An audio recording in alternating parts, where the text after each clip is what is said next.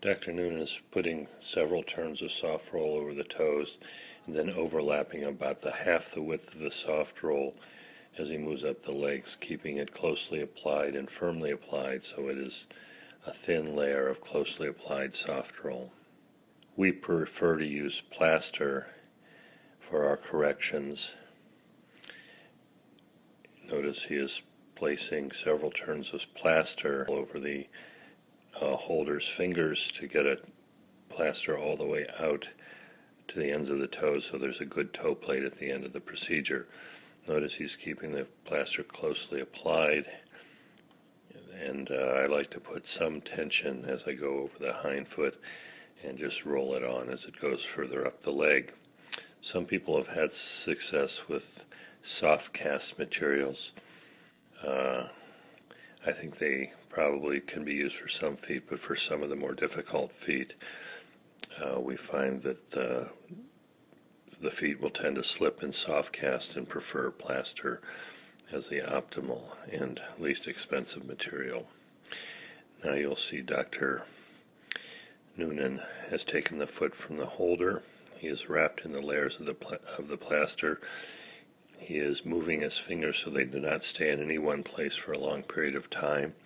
He is making a good mold above the heel so the cast doesn't slip. He's using the index finger of his right hand to hold the abduction and the cavus reduction that was obtained during the manipulation, and the thumb of his left finger goes to the head of the talus where he remembers its position in his mind's eye, again as the fulcrum for holding the abduction. He keeps moving his finger so that no spot takes too much pressure so the baby does not develop a sore.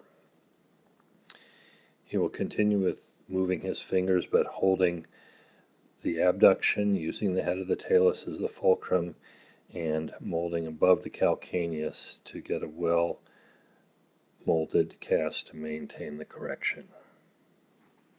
The upper portion of the cast is applied after the lower portion has set fully. Soft roll is put on, again, not thickly, but well padded, especially at the top of the thigh, so that there's a good layer of soft roll. Any irritation with a Ponseti cast is likely to occur at the very top of the cast, so a number of good turns at the groin are important. Again, the plaster is rolled on smoothly with care not to put any tight bands in the popliteal fossa. Dr. Noonan has a pre-made splint.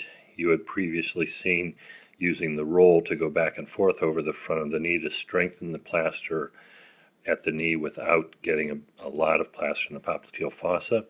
Another simple technique is to use a preformed splint, as has been done here. The knee is kept at 90 degrees. And again, this will hold the abduction of the foot and avoid slipping. Short leg casts are ineffective because the plaster rotates and the abduction is lost, and they are much more likely to slip. Again, the plaster is molded and held until it is fully set.